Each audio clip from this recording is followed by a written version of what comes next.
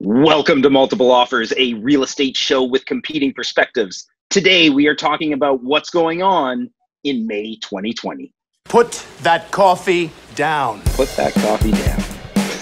If you're good at something, never do it for free. Yeah. Did you get the gig? Oh, you know, they were hiring. Coffee's for It was only a closers 2-week here. course. I will So sell this house today we're going to be getting into everything that's going on with, we just got the stats in from last month, April 2020, which is the very first month that was a completely COVID month, as opposed to March, which some of it was business as usual. So the stats were a little skewed. But before we get into all of that, what's been going on, guys? You've been busy. Same old. It seems like more listings now. Yeah. Kind of been a transition for us. Yeah, for sure. I think we'll end up talking a little bit about that as we go, for sure. Yeah, we've been preparing listings the last few weeks. We've been talking on these different episodes, but yesterday was the first time we actually launched one. The first one we had been preparing got delayed. So we only just released it yesterday. Nice thing is we're getting some calls on it. So we'll talk about that, maybe include that more in our discussion here today. But nice to have something going again. Yeah. How about you, Jeff? For sure. Well, so I want to preface this with the fact that I don't have any reason to believe that I have COVID, but I got a COVID test yesterday. The reason being is I've been fighting a cough and I've been stuffed up. And as a lot of our listeners know, my wife has a very compromised immune system. So I called my doctor and they decided to get me in and go for a test. And I've been living in isolation in like the master bedroom is basically where I've been for the last 2 days. But that sounds hard. Well, I've got, you know what? It is and it isn't. Because when I'm hungry, I just text. I'm like, bring me a sandwich. It's been okay. I mean, I'm FaceTiming with the kids, even though they're in the house, which is a little weird. But I've got a nice balcony. I did a bunch of work sitting on the balcony yesterday. It's been all right, and I should have the results back. Like hopefully by the time we're done this podcast, I'll have the results back, and I can just go back to normal. But do you guys know what's involved in the COVID? It's a test? brain biopsy. Swab your brain from in your nose. Pretty sure. Oh my, yeah. Like, and my wife lied to me. She's like, oh, it's just like a swab. So I go to this little parking lot in Vancouver, and there's I'm the first one there. I got there early.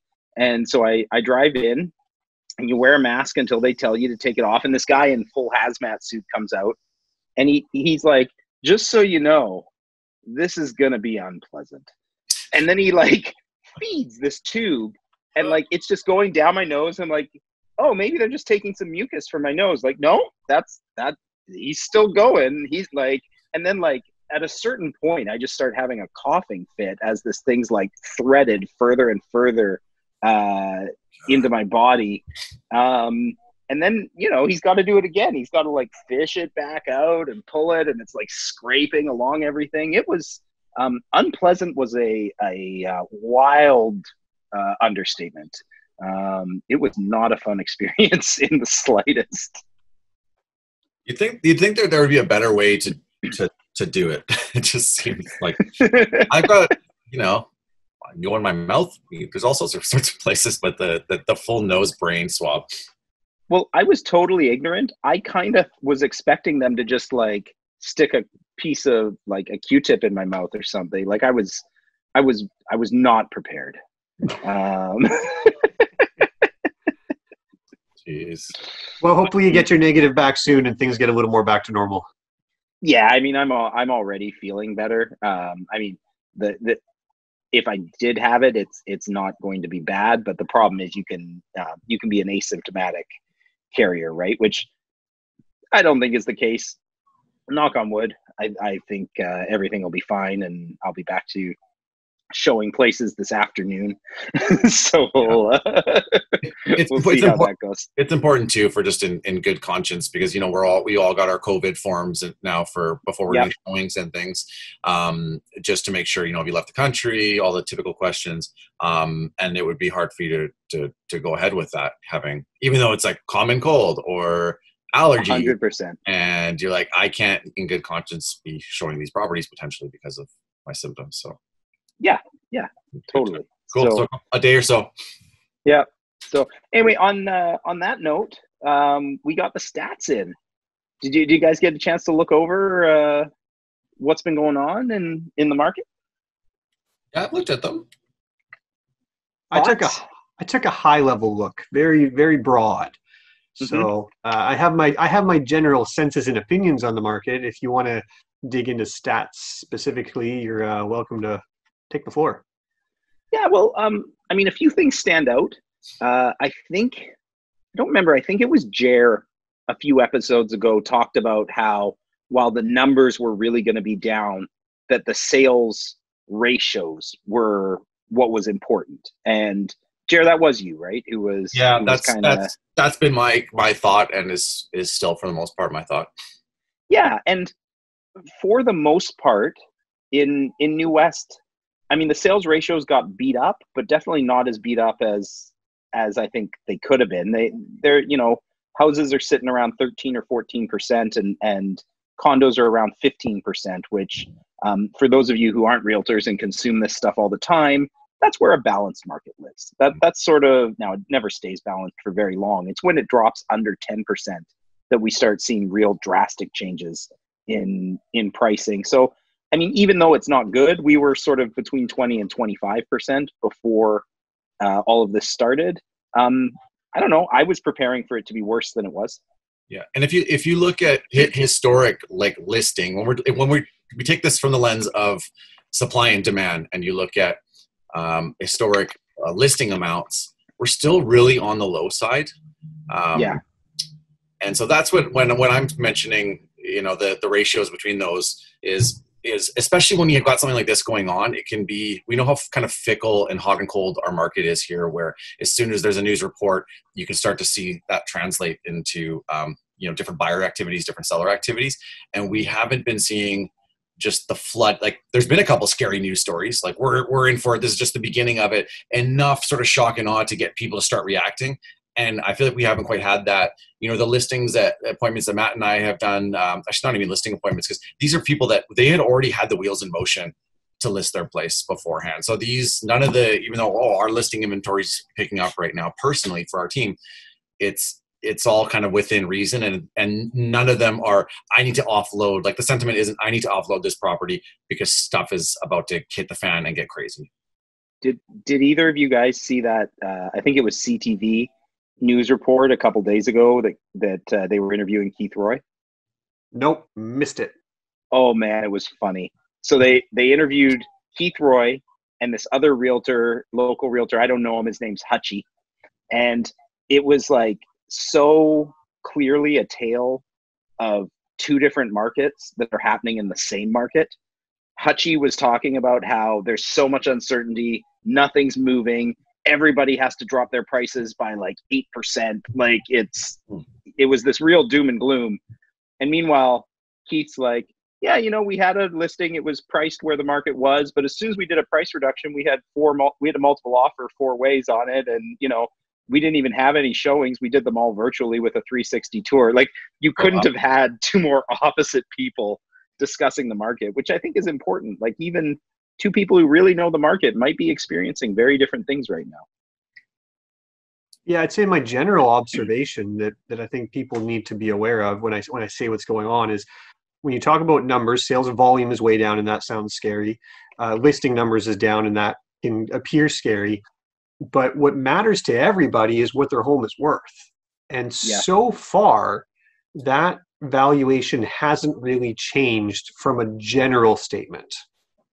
Now, that could depend on exactly which product you have and some nuances there. But as a general statement, it's not a whole lot different than it was 2 months ago. I do think, and I agree with that for the most part. I do think it is a little lower.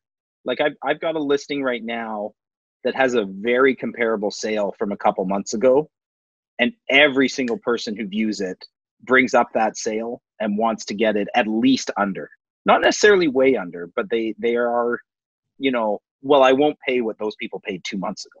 Like that's every single person who comes through says that at some point. So that sounds like a shifting attitude that's how people are perceiving the future values, and that will probably be reflected for the month of May.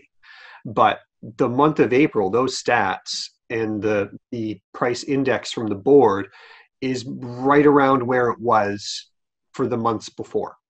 In the suburbs, the Vancouver proper dropped, but the suburbs seem to hold pretty decently. One thing too that I think, we don't want to completely just sort of say everything's sunshine and puppy dogs. We did have the lowest number of sales since 1982. Now, I imagine you guys weren't paying a whole lot of attention to real estate in 1982. I do have a lot of history with that year because that's the year the market was so bad my parents got divorced. So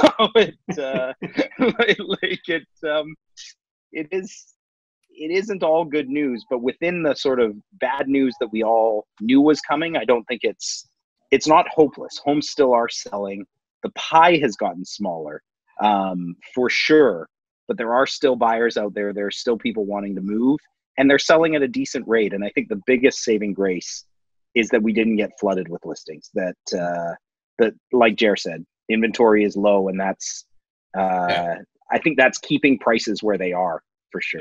If anything, for realtors listening, I mean, this obviously it's fewer sales means that there's less going around for us, and we see that fluctuation just in like last year's medallion, your top 10% for the real estate board. Just seeing the fluctuation of those numbers of what it takes and what's going around, and a lot of agents that are all sort of buying for that business. So certainly it's going to affect us in that regard. And that, just to touch on what you were mentioning about the buyer sentiment of, well, I'm not paying that. That's definitely going around, where you've got, well, I've heard that things could be going down, so I don't feel like I should be paying a few months ago prices, but yet they're still out there and they're still wanting to buy something. So it's kind of interesting, and if the sellers stick to their guns, like someone eventually will just pay it, and it kind of is what it is at that point. Yeah, it's really tough to compare it to historical scenarios, like when you talk about 1982, Jeff, right? Because this isn't based on any market pressure that's brought us here. It is a very abrupt, forced pause on activity. Yeah, 1982 was double-digit interest prices. That's what was causing, that's a market. People couldn't buy. Yeah, those are economic factors, right? Where people maybe had desires but couldn't. Whereas today, it's sort of a lot of people were just told to stay home for the month of April, right? Yeah. So it could change a lot. I really don't know what's going to happen, but I just want to kind of leave the door open to say that. Well, why don't you know, Matt? So, Jeff, as restrictions are eased in the month of May, it certainly seems to me that a lot more people could come out of the woodwork, start engaging, and just that volume alone could be a good thing just to sustain the market. So it's really hard to know. I've written this to a few people that I don't know what will happen with prices one way or the other. Volume should pick up from where it was in April just because people were told to stay home. So it's kind of goes without saying that there should be more volume in May than there was in April. People are hopeful that the market's going to crash. I've had a few people talking like that. And then for sellers who are wondering, well, when should I cash out if I really do think I need to sell? I was looking at trends historically when the market falls and then recovers, and it takes about a year for the fall to finish and then the recovery to kind of do its thing to know that things are good again. So if a seller is wondering, you're going to be waiting around for a while. Now, unless you're also going to buy, because then it doesn't matter. If you take a haircut on your place, but you can pass that beating that you took onto what you buy, I mean, then it's all good, right? It's all relative, and that's perfectly fine. Yeah. People who are maybe getting out of the market. Now I would be very cautious about completely pulling your money out right now would be, I think, very high risk. Mm. And I think, speaking of haircuts, which we all need, except Matt, I can see your nice trim and proper and no beard. I feel like there was enough demand leading into this, certainly for condos, and houses were picking up too, in New Westminster, because that's the bubble that we pay attention to the most. Shouldn't say bubble. People are waiting for this to be over, and as long as they're still working, they will be ready to go start looking at places again. It's potentially in June there's going to be some normalcy to things. I think there's still the possibility of a delayed spring market, that we get our spring market in the summer. We'll see. I mean, Dr. Bonnie was talking about sort of easing the restrictions, but not fully coming out of it. You know, as long as there are people employed, I think we had so much demand before all this slowed down on crazy. condos. And inventory never really recovered. There were always fewer places. Like, I'm looking at condos right now, and you know, historically, April last year, 365 listings, and we're at 238. So we're still such on like the lower end of that scale that there aren't as many good options. And it doesn't take long for that to translate into, crap, that place I liked just sold. Is there going to be another place? And all of a sudden, buyer, the psychology, they want to start looking a little bit harder, or trying a little bit harder, maybe start writing better offers if they were writing low balls in the early stages of this. Yeah. And let's talk about that sort of when things are happening, because before the show, we were all discussing both individually, like in each of our businesses, and overall, it feels like this week there's a lot coming on the market, right? Like, there are a lot of new listings. You guys, how many listings are you launching this week? One. And then you had two last week. Is that correct? We have two more in the bank. Okay. Yeah. Yeah. So I was talking to reception downstairs here, and they, I was like, "You still bored out of your mind?" And she's like, "No, like yesterday was actually pretty busy. We had a handful of new listings come on, so people are starting to get back." And that part of that too is like, when this was all happening, we were sort of told, like, don't work, stay home, don't do anything. And then that sort of shift to be like, hey, you know, people still need to buy things, and so as long as you're staying safe and taking all the precautions, you need to get out there. So I think some of that is like, oh, the sky isn't falling, it's okay to start working again. Yeah, and I mean, people have to move, right? Like, we launched 2 houses last week, and we're launching 2 more houses this week.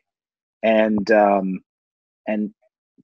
talking to a fair amount of people who are sort of on the fence of, hey, I was thinking about selling, I was planning to get into contact you now. What do you think? Should I, shouldn't I? And we're weighing our options. But I just noticed this week that there felt like a real change in the mentality of the sellers out there.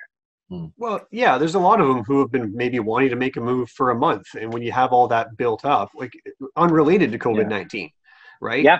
Now is the time when people start to feel comfortable going ahead and pushing forward, because the government is out there saying we're going to start reopening. I'm really curious to hear what the provincial government says today. We're recording this right now before the government makes their announcement. And right when we finish, we're going to find out what the news is. But whatever this plan is to start reopening. So with the general population knowing that, they're starting to get excited to roll out, whatever it is they need to sell and get their move underway. Yeah, it'll be really interesting. I mean, even if things don't slow down, I almost see like we'll still see an increase in listings, because I think either way, either they announce that they're lifting restrictions and people are like, okay, time to move on with my plans. But I think there's also this mentality of, okay, well, if this goes on for a year, I can't wait a year. Not waiting a year. Yeah. I just noticed, like, just in my neighborhood, more people are outside this week. Lots of people are social distancing, but socializing. Like I see people, I'm right now, you guys can't see, but outside of me, I'm looking at a park and I see people, you know, they're standing out there, they're having a chat, they're well distanced away, they're doing it safely, but I didn't see that last week. There weren't people just hanging out in the park talking. Like I think people are now adapting. Mm. Yeah, I think we can't help but have an influx of inventory in the next few weeks. I mean, this is like typically this is the time people were planning. When we had conversations in January with people, they're like, keep me posted, but this is the year. They're getting their place ready. They're painting fences. They're doing these little touch-ups and things like that. This is kind of already the plan. So you have that mixed in with, I didn't list my house in April or March and I was going to. So we're it's inevitable. I was talking to a friend of mine out in Ontario who, you know, Ontario got hit way harder than we did. They really got beat up and prices were falling drastically. And, you know, I was just having a chat with him and I was like, well, what about this week? Like, is it the same? And he's like, no, totally turned around. Like prices fell enough that the market was like, okay. And all of a sudden he's like, I'm busy. It feels like spring. So I mean, I think that's really helpful too, is, you know, if the rest of Canada manages to do well, that just lifts us all up, which, you know, Toronto, I think was the most inflated market in Canada. They were rising at such a high rate that I think seeing them already in some sort of form of recovery, I think is going to give a lot of confidence to people. That's a good thing to touch on too, because the people that you like, one of the stories was, and again, people get the numbers mixed up because they see like sales are going to be down. It's going to be like 1980s. It's just all this stuff. Yeah. And they're not necessarily, they hear that like market's going down 50% and they think like prices. That's kind of where their brain goes a lot of times. Totally. So we need to clarify that. And what are we talking? Are we talking about Greater Vancouver? Are we talking Canada? Obviously that's important to note, but for like that, it always happens that way, that yes, when things are going down, but when like in our market here, you're looking at 5% drop, like maybe 10, and like horrible worst case scenario, maybe like 15. But as soon as you get that first, you know, few percent off, 5% off, there's a magic number there when people are like, okay, that's enough. I'm fine with that. And then they start buying, and then it's not a gentle curve. Like if you look at what happened in the past 6 months, it's a very jagged sort of like, okay, things have changed and the trajectory completely shifts.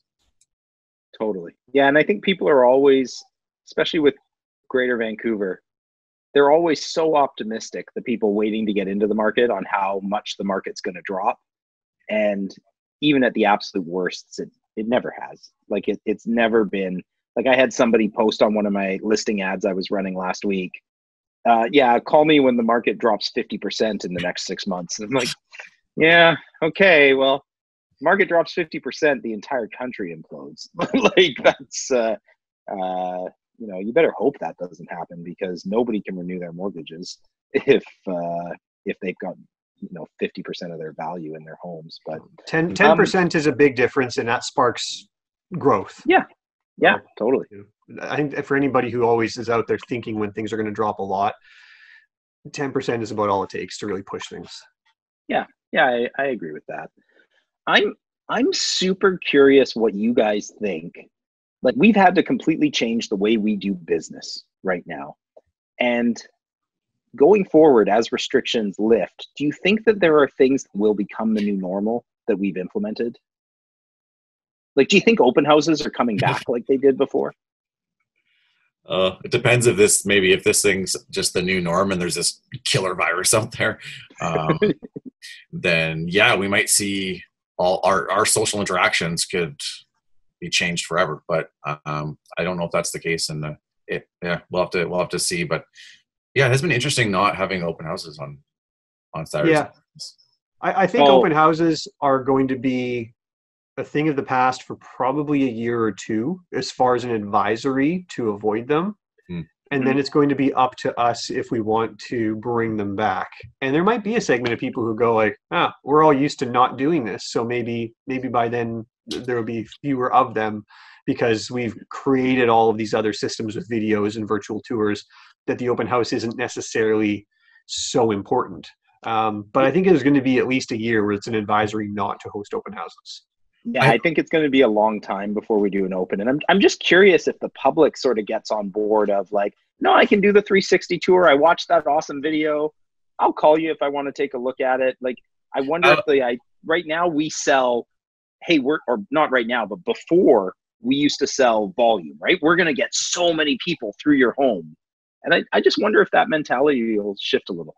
That's definitely interesting. It's, I think right now this is going to be a sign of whether or not the public's going to embrace these new things, like the new technology. Yeah. So that'll be, I mean, we've been talking about this forever of how like one day you're not even going to go into it. You're going to put on your VR glasses and that's how you're doing, that's the future of real estate and all this stuff. And it just really depends on whether or not the public is going to embrace that. I think maybe more pre-qualifying before showing the listings. We trust that our colleagues, the other real estate professionals are having their clients pre-approved before they're coming into our properties. But now we've taken that another step where have you looked at the floor plan? Have you street viewed? So pre-qualifying people in that way, that'd be really great if that could stick around, or people actually were like, show me that you've watched the video, you've gone through these things ahead of time.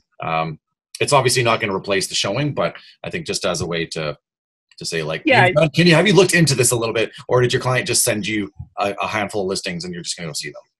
Yeah, I mean, I think people still need to physically walk through at some point in the sales process.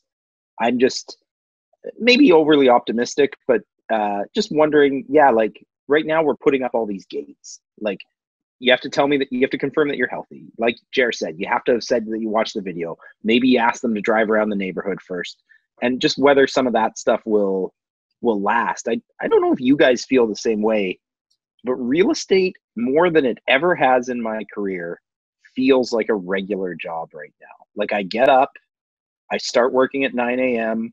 I work till 5 p.m. Like last week I had one showing after 5 p.m., but the majority of the showings, because people are home, and this will change back when it goes back to normal, I think, but the majority of showings happen in the afternoon. Like, people are like, yeah, I can come look around one or two. Like, I can duck out of working from home for 15 minutes to go look at that home. And I've been asking everybody when they come, like, oh, are you looking at a few today? And I'd say 80% are just looking at one home. They're just going to go take a look at one home and go do their thing. It's just a very different way of doing business. I can't say I mind it. I kind of like, oh, my weekends, I just play with my kids and like make breakfast and hang out with my wife. Like, it's kind of nice. And normally we're dealing with like a real urgency with real estate. Yeah. So it does feel like almost like a little bit of like island time, where it's just kind of like, yeah, cool. Yeah, let's go look at a place. Sure. Why not? What's going on? Nope. My boss thinks I'm at home working. Yeah. So I'll have to put pants on, but I mean, other than that, it's not like it's not too difficult. Yeah. Although I'm sure I miss being busy. Like, sometimes I'm like, oh man, like I used to have to do like way more things during a day. But yeah, it'd be nice if some of it translated. Maybe what do you think, Matt? It's hard to know. I mean, I think just like we won't be able to do open houses for a year, a lot of people are going to be working from home for the next year or two. Like the office dynamic is going to be different just in the workforce. So there will be more people available to do these midday showings, which will be great. I'm on board with that. I've always tried to sort of fit that stuff in to try to keep weekends less full for work so that we could have some family time. But I mean, people are going to get used to it, just like the way that agents got used to everything. Like, new agents think everything is a multiple offer. New agents think all offers are done remotely, when we used to no showings until the open house. Yeah. Yeah. They get used to these things because they were a trend for a year. They don't know any better, right? And that might just sort of become a trend. And as we get the consumers to adapt, they just might never go back, because it's just the way things are done now. Well, and they might just stay, like, I think there might be a lot of jobs that don't go back to an office system after this. Like, I think there's probably a lot of people working from home that, like, I know a few people I've talked to who have been like, yeah, I've approached my employer and been like, hey, we can keep doing it this way. Like, I'm just as productive at home as in the office. Wow, you have friends that don't Scott's kids, hey? Yeah. Well, but those people will be even more productive because the kids will eventually go back to school, right? I don't like working at home. I actually like coming into the office and hanging out with, yeah. I prefer. I like working from the office way better. Yeah, me too, Jer. Yeah, I mean it's weird that we've all just been thrown this curveball and nothing feels normal, and just even driving around it's a little eerie. It's just something feels off. It's just kind of strange. Yeah, it's kind of at least once a day I ask myself, is this real life? Yeah, it's weird, very, very strange. You know what I think is definitely not coming back, like in the next 10 years? And Liz and I were joking about this, like grandkids are going to be like, hey, remember when those old people used to like touch each other and shake hands? What a bunch of idiots. You think handshakes are dead? I think they might be.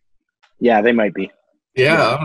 That's interesting. I wanted to ask Jeff, because I know Matt's answer, but have you had any showings at your property? Like, has anyone said, like, I don't want the public in my unit unless we have to have that happen, or my house, and so you're there with a phone streaming the show? Like, can you go over here and look, or like a surrogate?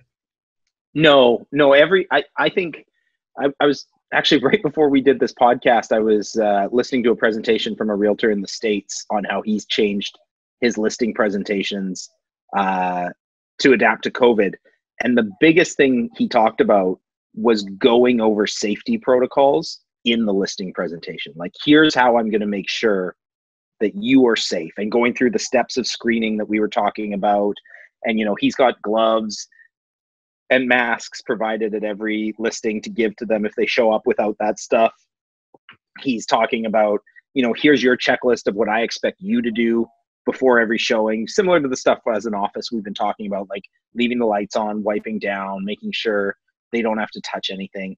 But I think it's important, by having those protocols, like I've been doing that sort of stuff with my listings on, like, here's how we're going to make sure only qualified people come through. We're sending them the health questionnaire. We're sending them the 360 tour beforehand, yada, yada, yada.